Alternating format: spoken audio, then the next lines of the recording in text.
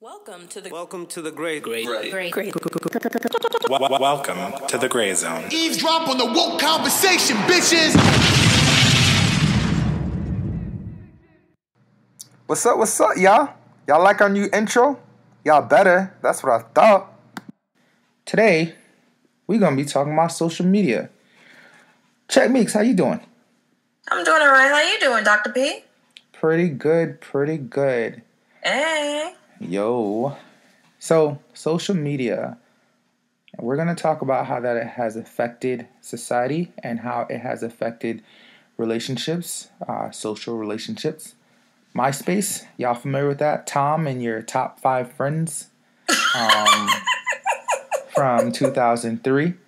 Yeah, he had that black t-shirt, right? And he was like leaned over on the side or something like that from like a computer or something. It was kind of like a weird Something like that. Was he even a real person? I don't even know. Yeah, he's a real person. He's been like traveling now. His pictures, he's selling a whole bunch of his photography or whatever. He made mad bank off. So he did actually make money off MySpace. Okay, good for Tom. He got a whole bunch of Insta followers now. Oh, word. He went from friends to followers. And then, Facebook came out a few years after that, Zuckerberg. And now we have Instagram, we have Twitter, we got Pinterest, Google Plus. We got Google Plus. What else we got? We got LinkedIn. We got Tumblr. LinkedIn. Oh man. We got a lot. Yep. But we're going to hop right in. Check Meeks. Has social media impaired us from developing real relationships? First of all, what's a relationship to you? So you got different types of relationships, right? You got your associates, acquaintances. That's your high and by type of people, acquaintances. Your associates maybe like a little bit more closer to you, you know what I'm saying? Like a coworker could be an associate. Like your real cool coworker, that could be an associate. Okay. And then you got like your friends, right? And then you got like your close friends. That circle a little bit smaller. And then you got your best friend or best friends, right? And that's usually people who like know you inside out and stuff like that. So pretty much when you go from acquaintance to associate, that is like the level of friendship that you have, right? Okay. I mean, unless you have like siblings and then that's like your assigned friend. So that's a whole different can of worms over there, you know what I'm saying? So or associates, not always. They don't always get along, but go ahead. Yeah. Okay, so for social media, has it really impaired us from developing real relationships? See, I'm not sure, right? Because social media is like a tool, right? It's like a hammer. I could either use that hammer to break shit down, put holes in the walls, or I could use that same hammer to hammer in some nails so that I can actually build walls. Yeah. So it's a matter of how you use it. Now, for when I had Facebook, everybody that was my Facebook friend were people who I actually met and who I was just like, yo, y'all are cool. Okay. They weren't really like my friends. They included my friends, my best friends, my close friends, and my family. Yeah. But these are all people that I actually knew. Now, people, they just add people to follow or to stunt in front of people to see how well they are. So it depends on what you use it for. By how well they are, you mean how they're socially viewed, where they rank in society? Is that kind of what you're getting at? Yeah. Okay. Mm-hmm. So it depends on what you're using social media for. So if you're using social media for, to actually build real relationships, I can tell you that I actually met a long-lost cousin through Facebook back in the day. And I didn't even, because we had the same last name. So we had this whole like last name Facebook group or whatever, yada, yada, yada. We ended up talking to different people. And lo and behold, I found out that, this dude who looks absolutely nothing like me, white dude from London, and we are legit cousins, like second cousins. You got a white cousin? So, okay. Yeah, we are second cousins. We'll talk about that another time. You know what I'm saying? And listen, I'm Jamaican. We got all different colors. Don't come for me. Anyway, so in that case, you can really build great, new relationships and foster those same relationships. And so, like I said, it's a tool. Depends on how you use it. All right. What do you think? Yeah. I mean, in real life, I think personally, I got acquaintances. I got associates, like you said. I have friends. And I have real close friends. You had like 10 layers going on. I have Wait, which one am I? My close friend? And what am I? You are a friend in between close friend. You work in there. You know what I'm saying? You know what I'm saying? You work in there. Okay. But no, my close friends tend to be like, they're like... dudes? No, people from childhood that know me in and out, right? That have known me for years on a personal level. Like, they can just kind of read my mind. So it's not necessarily, for me personally, it's not necessarily that, like, you haven't gotten to know me on that level. Yeah. Put in that work. Okay. You gotta put in that work techniques. All right, so I gotta put in that work to increase my our intimacy level so I can be at that close friend, best friend relationship. I got you. Okay. Yeah. We associate. No, we're friends. Okay, let's get back to the point. Social media though is definitely very different. Kind of like what you were saying, I'm kind of fed up with it, and I've kind of been mocking it. Mm-hmm. Everyone seems to just be, there for the likes. I'm not like that Jimmy song. I do it for the love, and I do it for the likes. Yeah. People get addicted to these likes. Exactly. Let me finish. Hold on. Okay, go ahead. I'd also say it also depends on the different worlds you're in, right? Like, I find that some people kind of use it for networking. Like, people who I went to school with, they'll be like, hey, I'm moving to Texas in a month. Does anyone know anyone who has any housing, right? And, I also see, like, they tend to be more supportive of each other, at least, on a... I don't want to say superficial level, but like, someone passed away or something like that. They'll share important news, right? And they'll get encouragement and support from that. However, coming back to South Florida where I'm at, it's a whole bunch of ratchet people, not from a judgmental standpoint, but people are just like, trying to show off their wannabe glamorous and happy lives, right? You know what I mean? So they're doing it for the gram. They're doing it for the gram, exactly. And so... in that case, to me, that's not like, social media is kind of being blurred, and it's not real, and I like to make fun of that aspect. I got you. I mean, I understand where you're coming from because I even had to like check myself because last weekend I went to Chicago. You know what I'm saying? I went there, saw the sights, and I actually went on a Ferris wheel for the first time. # no judgment. So I went on this Ferris wheel. I was like mad hyped to go on this Ferris wheel at the Navy Pier, all the stuff. And I sat there, mad excited. And then I'm like, oh, that's it. And immediately what I did is I opened up my Snapchat and I went on a rant about how this Ferris wheel ride was anticlimactic. Mm-hmm. Right? So I'm literally in a cubby thing or whatever with like 3 other people, not giving 2 Fs, right? That I'm literally having my phone in the classic selfie position, ranting in front of people who are literally just having like random conversation. I'm glad you caught that.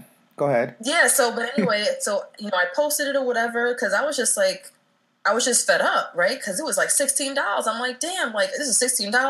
Yada yada. Anyway, so I posted it immediately. I was so trigger happy. And then as I was walking, I started to reflect. And I'm like, damn. I was so quick to come and record something that was negative, you know what I'm saying? Making fun of the experience and stuff like that. Yeah. And I was up there for the sights. Right? Yeah. I was up there to see the beautiful Chicago skyline. You're in Chicago, yeah. And I wasn't able to do that because I'm over here ranting on my cell phone about this. And I'm just like, yo, this is ridiculous. People would love to have the opportunity to go on a Ferris wheel. Exactly. You know what I'm saying? People would love the opportunity to even know what a Ferris wheel is. Exactly. This shit is first world problems. Hey. What the hell am I doing? How shallow am I that I have an opportunity to afford to pay for something that is not necessary for my life, and I have the audacity to complain about it? I was like, yo, I told everybody on my Snapchat, I was like, I am shallow as hell. Please disregard everything I just said. But at least wouldn't do anything like that. You know what I'm saying? So we are in this social media community where people automatically, they want to post shit for the gram. You know what I'm saying? And you're more interested in putting something online than actually enjoying the experiences that's happened right in front of your face. Experiencing something through a lens of a phone or a camera or a videotape is different than the lenses of your eyes. And I want to commend you for calling your own self out, because that is what a friend would tell you, right? A real friend, right? And I think social media has lost the message of what real friendship is. It's not someone to always support you in everything that you do. Well, I mean, they can support you in you being you and you reaching your full potential. But when a friend believes that you are in the wrong, they tell you because they care about your well-being. However, now with social media, with this thirst for likes, it seems as if we only gravitate to people who are on the same page as us, right? So that way... If not, you're an op. What's up? And if not, you're an op. You're an op. What's an op? Opposition? That's like, you're an opponent, right? It's like the new, slang word for hater, I guess. Okay. I mean, I heard that in a song, and then I haven't heard it in a while. But again, I'm down in South Florida, and you're a little bit more up north. Yeah, so definitely it's like you're a hater, as opposed to taking your time and saying, well, could this person be saying something? And then, what about trolls, right? Then you got your opponents. What is the definition of a troll? Is an op a troll? Is that what you're trying to say? I'm trying to make that link. Do you think an op is a troll? Not necessarily. Okay. Because we live in such an egocentric society that this idea of an op is just something or someone, right, that doesn't necessarily agree with what you agree with. Okay. But the purpose of a troll, and we're not talking about the nice, trolls from that troll movie. Shout out to Justin Timberlake. He did a great job. The little musicals and stuff going on. We're talking about internet trolls, right? For people, so we can all get on the same page. Hashtag emoji movie. Y'all see the internet trolls. Anyway, I really like movies. Going back to this. So, internet trolls. These are people who would post provocative statements with the sole purpose to cause arguments or discourse in a comment section, right? Awesome. So I wouldn't necessarily consider an op to be a troll. Okay. Because if someone is giving you, what is it called? Feedback, right? Yeah. What is it called? Cynicism? What's that word called? Criticism? It's like, I forget. Constructive criticism. Sure. If someone is giving you constructive criticism, I did say people criticism. nowadays may consider that person to be an op. But just because that person is criticizing you, if they're literally giving it to you in a way that is constructive, where you can actually make a change for the betterment of yourself and whatever it is that you're presenting, then that's not necessarily a troll, right? Okay. Yeah, and it's really interesting because you mentioned constructive criticism and giving it to you in a way that you can digest. I think constructive criticism is relative, right? Like sometimes, especially through the internet, the tone and whatnot gets lost, and something that may seem negative is actually positive, and vice versa. And it's just, I think it's kind of sitting back and looking at it with a clear lens. And yeah, I mean, it's interesting what you said about trolls. They post provocative statements to get intense reactions or as you said, not commentary. What's the word that you use? Discourse. I actually am one of those people. So you trolling? Who does it on Facebook? Yes, and I think I got a lot of ops. But the ops, I don't think understand why I do it. That I don't necessarily buy into some of these outlandish generalizations that I do. I'm just trying to get some real discourse, have some like actual conversation on Facebook, and outlandish statements seem to get people to buy in, right? At least in this current age. Can a troll be? Is there a point where a troll can be like a bad thing? Man, I never said troll could be good. I think the general consensus is that a troll is always going to be bad, unless you're like the trolls in the Troll movie, and in that case, there's some pretty good singers. So, okay, yeah. So then we disagree because I think a troll, by bringing out discourse, by bringing out conversations in the comments, even though they stirred up emotions, I think that's a positive to society. You know what I mean? Versus just like random superficial things. That's true, but the thing is, you have to realize what type of people are responding to these trolls, right? So usually, when someone is against you, right? If someone is you post something in the comment section, I can give you a clear example. There was something that was on Twitter, and I'm guessing that it was a post in regards to some political stuff, something with Trump or whatever, right? Because we know that he's on the right. And then so this guy ends up just literally posting a dick pic in the comment section. And then all of a sudden you have people literally just, oh, how dare you disrespect our president and F you this and all sort of stuff, yada, yada, yada. Okay. So while it is a provocative thing that he did, right, by posting that picture, and it's this person for this gay website or something like that, because I clicked on it and then I just seen like stuff going other places. And I was like, well, what is it? I'm like, oh shoot, that's a booty hole. And I'm like, I gotta get out of here quickly. That made me like, I was like, I was not prepared for that, right?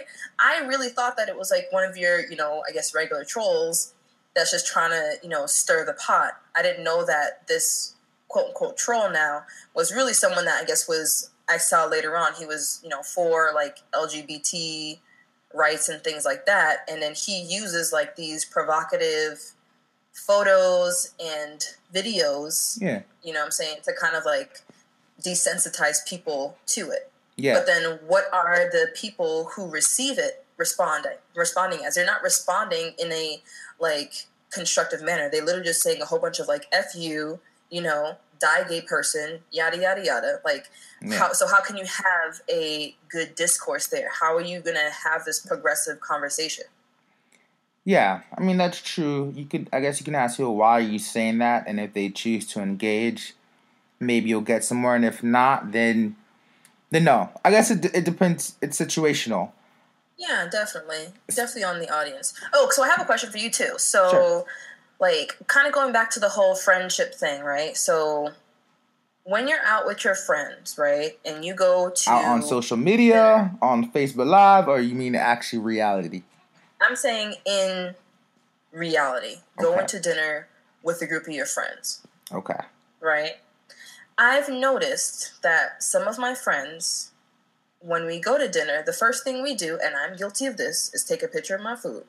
Okay. And sometimes I take multiple pictures just to get the right picture, and by the time I taste the food, like, it's not that great because it's cold. Yeah. Right? So I'm literally, in that case, ruining my perfect experience. Like, I could have given a great review for this food item, but I'm here busy trying to make sure that using filters that the green leaves in the salad look crisp, or to get the perfect lighting. Things like that. So it's definitely injecting in ourselves, not only on the internet, but like in our real life situations.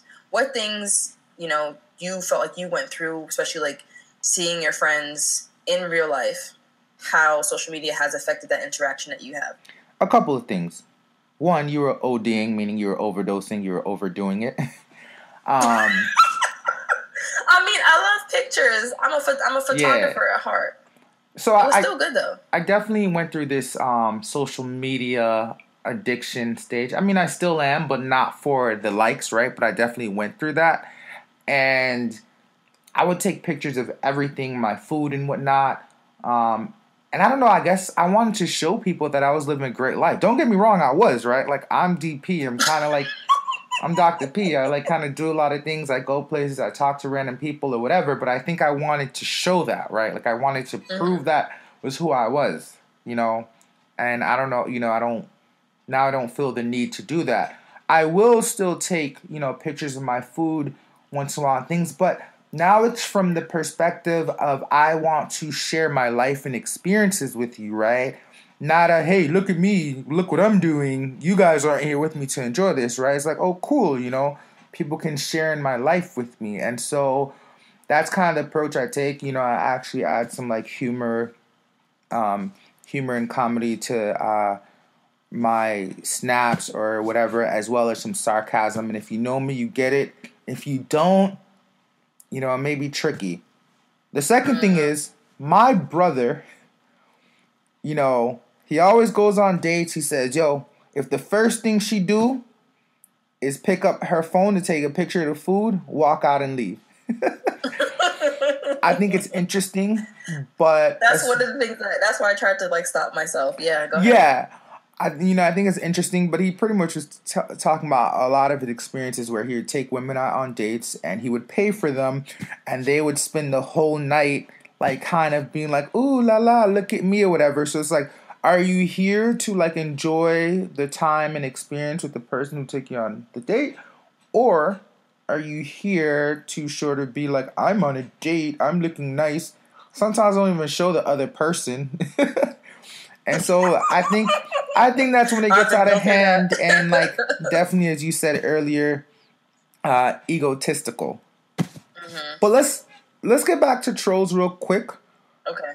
Because I want to see if we can make a link between trolls and mental health, mental wellness. Mm-hmm. In the sense of people are getting depressed these days, and a lot of people are pointing fingers to social media. What you think, Chuck? Mix, we waiting to hear. I mean, you got these Twitter thugs that's out there that are very slick at the mouth, you know what I'm saying? So hold on. Wait. Hold that thought. So, I just got started. You already going to stop me? Damn. I was just going to say.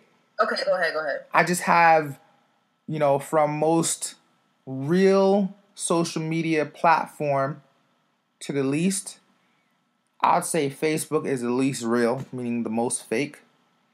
Mm-hmm. And then after that... Facebook over Instagram? Yes, Facebook over Instagram. Well, I don't have at least from my friendships. And then I would say IG, because IG sometimes I do follow some really cool people. I follow some therapists. I follow people who are promoting their businesses, who are doing real things that are positively impacting the world we live in. Mm-hmm. And then I would say Snapchat is closer to one of the realest because it's like it's unfiltered. You know what I'm saying? It's unfiltered. You see people in their rawness. I mean, you do have the people who try to like dress it up and show their prettiest sides, but I like the idea that you're allowed to be yourself. You're allowed to be a little obnoxious and be like, I don't care. I'm just living life. And then Twitter is the realest, as you said. People slick out the mouth. There is, I don't give a damn type of thing, and Trump tops it off. But I'm sorry for interrupting you, Chet Meeks. I just didn't want to lose that thought. You were saying, and we were talking about the connection between social media and mental health. Yeah, a lot of people are, you got these Twitter thugs out there, or anyone that has social media. It's so much easier to put down someone when you are typing it, right? Because that person is in front of your face, right? So you don't hear that person's voice. You don't see the pain in that person's face or the pain in that person's eyes. So especially there have been situations, especially going on in middle school and high school, where you have these quote unquote mean girls who are posting of embarrassing pictures of their so-called friends or girls that they're, quote unquote bullying and stuff like that. And these kids are just going in on each other, right? And a lot of the times, because our children are, I would say, sheltered, but also because social media is a fairly new phenomenon, right? Yeah. Parents nowadays who have children that are going through this social media bullying and trolls and stuff like that, they're not entirely sure how they are going to be able to handle it, right? It's easy for you to say, words don't mean a thing, I'm rubber, you're glue, whatever, jump, sticks to you and stuff like that. But for social media, this is for the world to see. This is not just in front of your school crush. This is on the internet. Everyone's seeing it, and it's permanent. So a lot of people, they take it to heart. You've seen it many a times when it comes to a lot of celebrities that get negative backlash. Because like I said, people are quick to judge, and they're slow to congratulate. You know what I'm saying? Yeah. And because of that, we inherently, as social beings, we want to be liked, generally. Yeah. Right? So when someone is against what you are saying or something that, you've put a lot of effort and energy into, it hurts. So that can actually push people into depression. Yeah. And suicide. So much so that I don't know if you guys seen this movie on Hulu called Ingrid Goes West. And she is like... Huh? So give us a little background. Okay, so Ingrid Goes West is this really cool movie. It's on Hulu. It's like a Hulu original movie. And it's this girl who's like a stalker. She doesn't really have any friends. And she feels close to friends that she has on Facebook or different social media platforms. And that's where I think social media, you have the problem, because people confuse familiarity with friendship, right? So she befriends some people on social media, on Instagram or whatever, and follows, likes everything, has great supportive comments and stuff like that, yada, yada, yada. People are just being nice to her, regular nice stuff, whatever. And she ends up being very upset because this person who she's been Instagram friends with for an X amount of months, doesn't invite her to the wedding. And she feels like, whoa, we've been best friends, yada, yada, yada, stalks her, yada, yada. Then she kind of does the same thing to another person. And then the other person finds out that she pretty much was stalking her and wanted to be friends with this other girl. And at that point, she was so distraught and upset because she felt so alone in this world because she didn't have any friends that she filmed her suicide. Crazy. This is a fiction, right? This is fiction, but definitely well, first off, Ingrid Goes West is a comedy. I'm not going to give the end. So, like I said, she had her suicide attempt. You guys will find out whether or not she actually was successful or not. But the fact that the first thing that she thought of was to take up her phone and do a suicide video and post it on Instagram. That's very telling about how we are when it comes to social media and mental health in our society. Yeah, I'll say this. I do think this is where we often conflate reality, as in our everyday experiences, with social media. I mean, there's some intersection, meaning there's some overlap, but they're separate, right? I treat my Facebook as like a joke. Others may treat it as their whole life, and I think that's an issue. And we were talking about how, people can't even face each other. Some people don't even know how to have real human connection outside of social media. Well, let's keep this brief, but what's your experiences on that? I have had situations where, you're talking to a guy and you're talking, texting and everything like that, and everything is going great. You're laughing, banter back and forth, all of this stuff. Wonderful. And then you get to see them in person and the personality falls flat. Right? Snap. Like, no eye contact. I have other friends, girlfriends, who you cannot talk to them on the phone. Like, they are strictly text people. And then when you get to them in person, you have to have something already planned to do something with them, right? Because you're losing those skills on how to interact with a person that's face to face. Yeah. Pretty much, yeah, what you were saying. Definitely people are unable to have, or a lot of people are unable to have like real conversations. Can no longer have face to face. They only know how to text. They don't know how to have real conversations in person. Now, I prefer to keep like my text just to details, planning, specific schedules, anything important. Hey, let's have a call, right? Because I find that it's the message is less likely to get distorted when we have a real verbal conversation. If it comes to it, I'll text to have a serious conversation just because of time and the parameters. We're unable to get on a phone call. But yeah, you're definitely right. Like, people don't know how to have a conversation. One of our mutual friends, he was saying how like it has messed up his dating game because like now when he tries to get somebody's number, they're like, oh, follow me on IG, follow me on Snapchat. He's like, that doesn't work for me. He's like, I'm a smooth talker, and now like whatever. I was like, yo, now you got to kind of work on another aspect of your game, right? At the end of the day, he's gonna be a smooth talker though, and so like I kind of feel like I'm losing out too because that's where I kind of get in. But anyways, yeah, it's messing up the dynamics. Well, I guess for some people it's actually working in favor for them. But for the real people with real game, yeah. Anyways, let's move on. We wanted to talk about social media, support groups. Time is low, but let's get to it.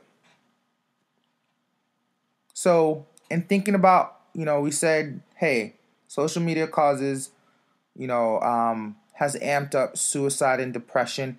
Well, what about in helping people gain support for different causes or different groups that they may be a part of? Oh, yeah. I mean, while on the one hand, because people, they always present their best selves, right? Those people who go through mental illness and depression, they see that, so that kind of reinforces their depression because you're only seeing one aspect of that person's life. For the flip side, it actually has been really helpful. There have been, I kind of watch documentaries and stuff like that, and there have been, people who are, I guess, recluse people, right? That's people who are very isolated, or people who are scared of being in public places and things like that.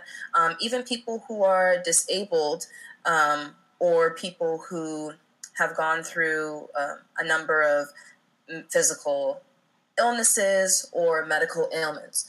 These people who otherwise would have a very difficult time going out into the real world, talking to people and building relationships through social media, they're actually able to have very genuine relationships, right? So say, for example, you have kids who have like SCID, which is a very serious autoimmune disease. They are unable to go outside at all because pretty much they can die of anything that's outside. That's like the basic premise of it. But then now with this, you can play Call of Duty with your other friends who have SCID, right? You can have FaceTime with your other friends who have SCID as well, and you're not necessarily missing out on what it's like to be a teenager, right? Because now teenagers are very sedentary. They're in front of a screen all the time anyway, so it's not like because they can't go outside and run and play, that their teenage experience is going to be different than any other teenage experience that they have in the United States. Yeah. So for those people, it has definitely worked out. Yeah. What do you think?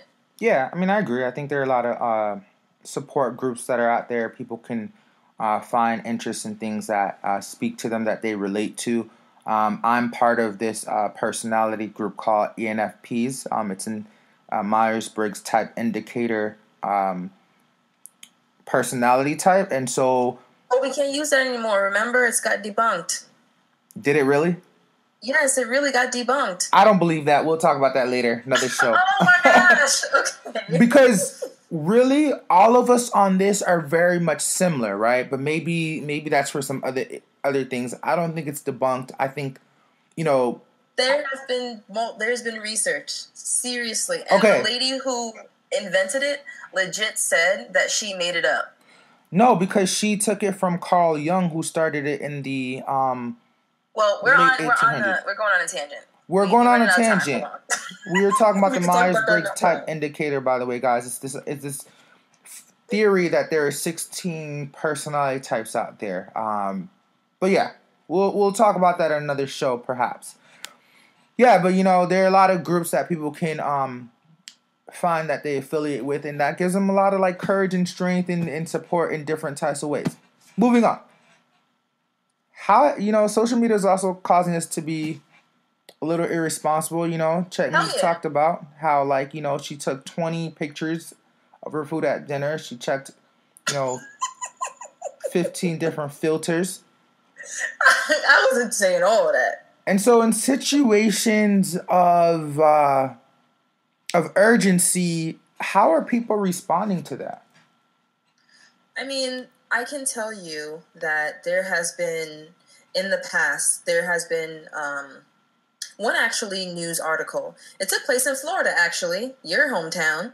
And there was this mentally retarded man. I think he was in his 20s or 30s, something like that. Anyway, so he had some developmental delay, right? Yeah. And he actually, walked into a lake and was drowning. He couldn't swim. And there were a group of, I believe, 4 or 5 teenage boys. And the first thing that they did was videotape it and put it on social media. And they literally watched this man die. No one picked up the phone to call 911. No one even attempted to walk towards him to kind of give him any sort of help.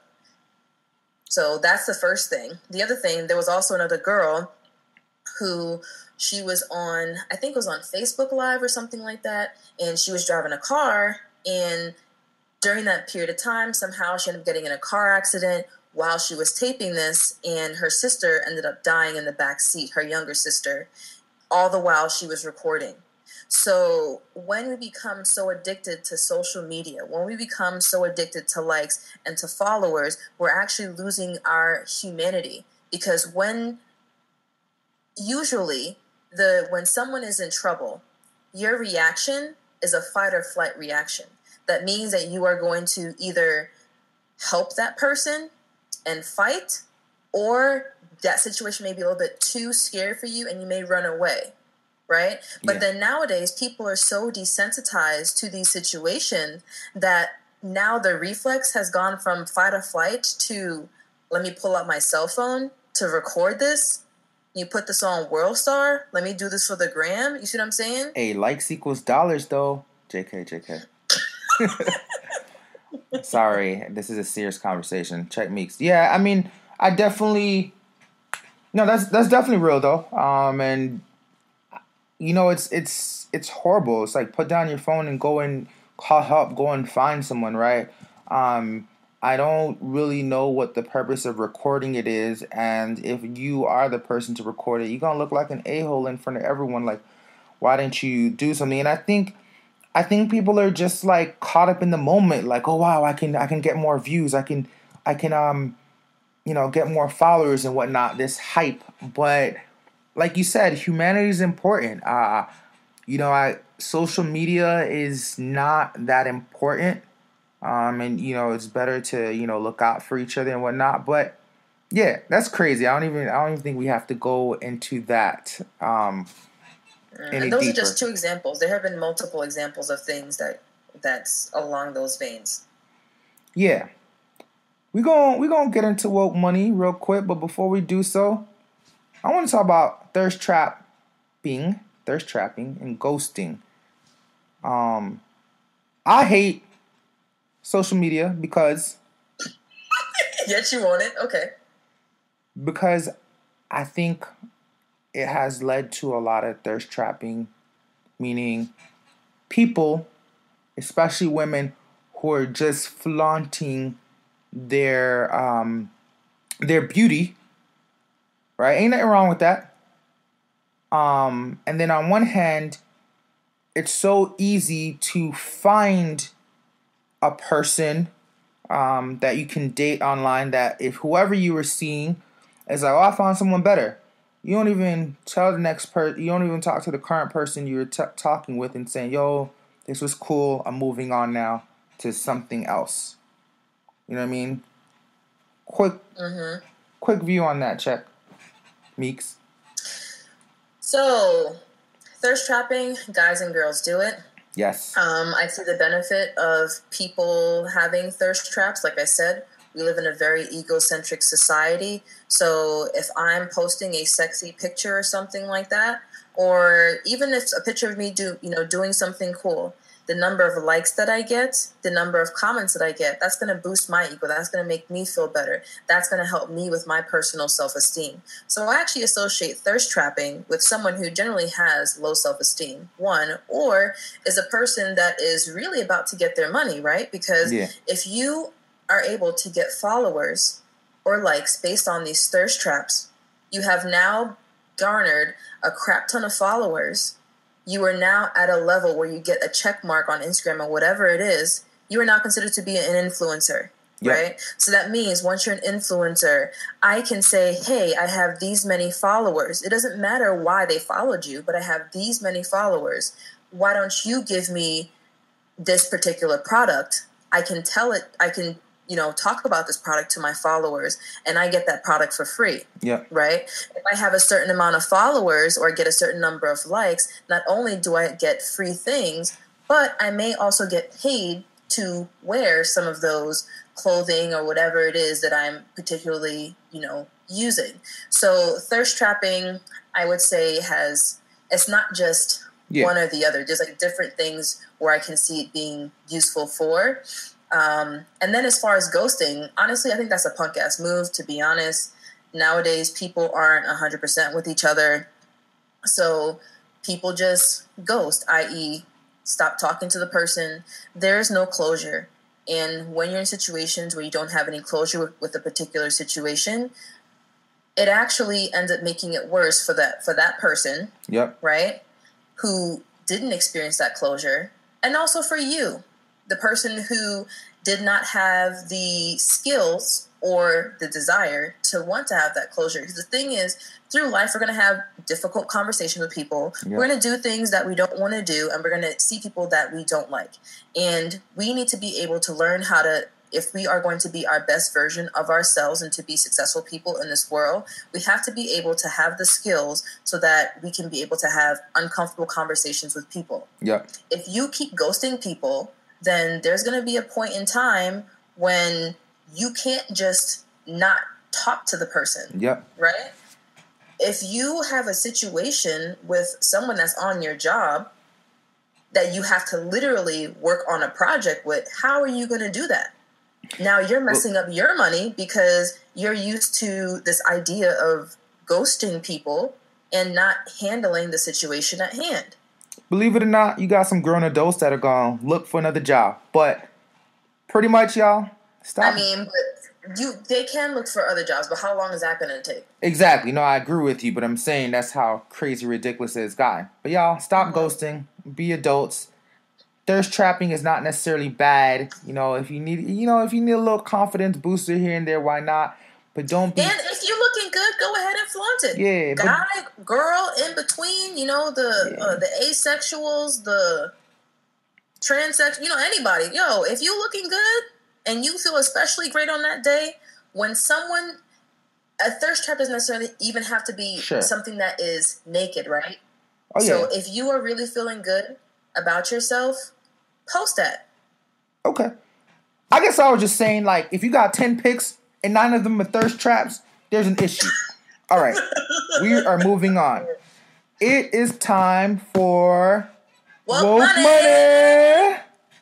So last week, we talked about the shared economy and how it can be mutually beneficial to all, right? Meaning by sharing different assets, cars, through Uber, Lyft, even through different renting platforms, providing space through Airbnb for people to rent a space to sleep when they're traveling.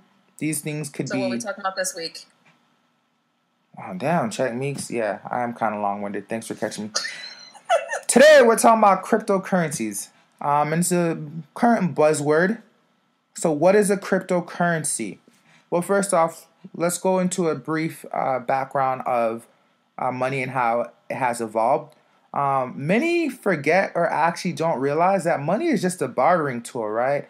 People trade goods for services, meaning like, if Check Meeks was a chef and I was a plumber, I could go and do some plumbing services for her in return for whatever she was cooking, right? Mm-hmm. Now, transaction costs became very high, meaning there's too much time and energy required to do this exchange. For example, a baker tries to get services from a plumber. The plumber does not need bread from the baker because he already has enough.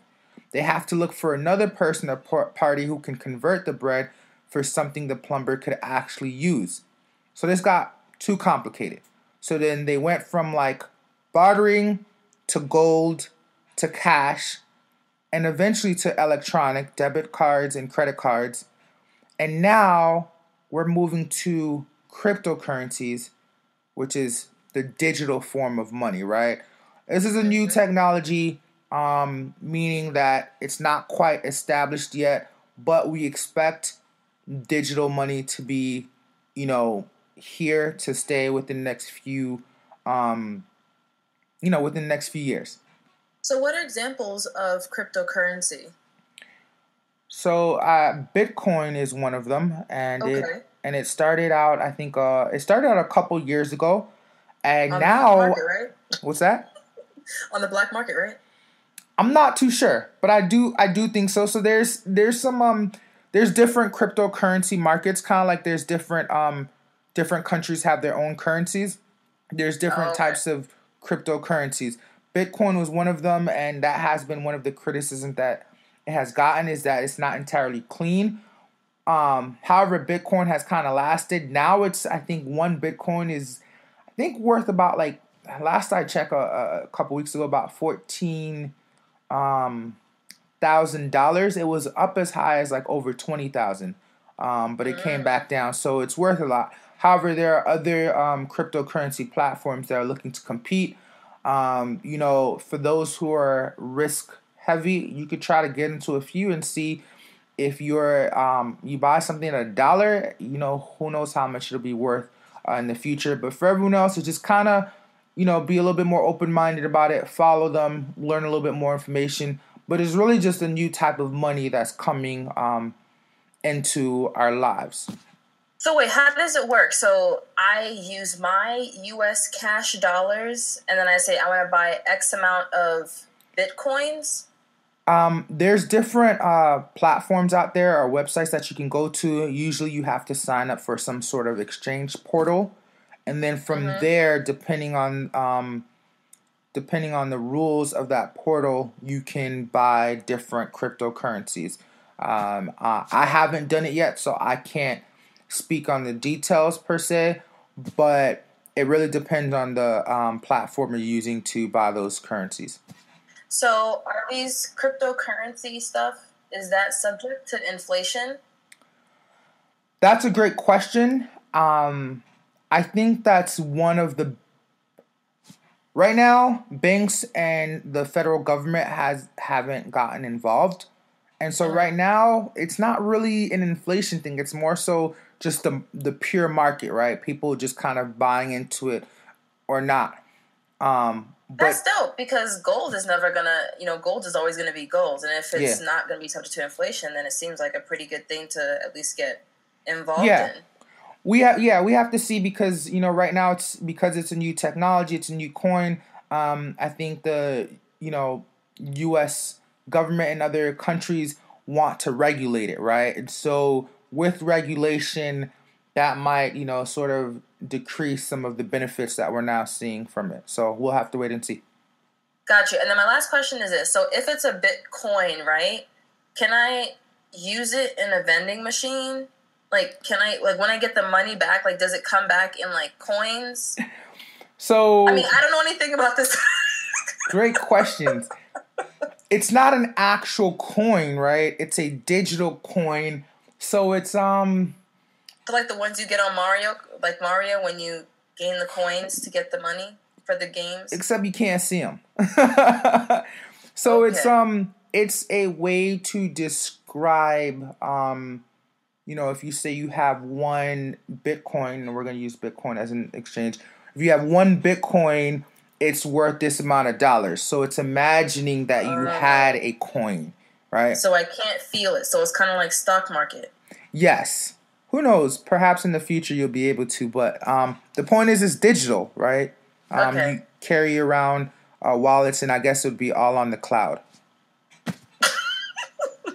All right, then. Okay. Cool. Thank y'all for having us on the Gray Zone. Hope y'all enjoyed our conversation about social media, some of its detriments and benefits to society. We'll be here. Yeah, guys. Thanks for listening, and make sure you subscribe. Click that button. Subscribe to our YouTube, y'all. Thank y'all. We out. Dr. P. Check Meeks. Peace.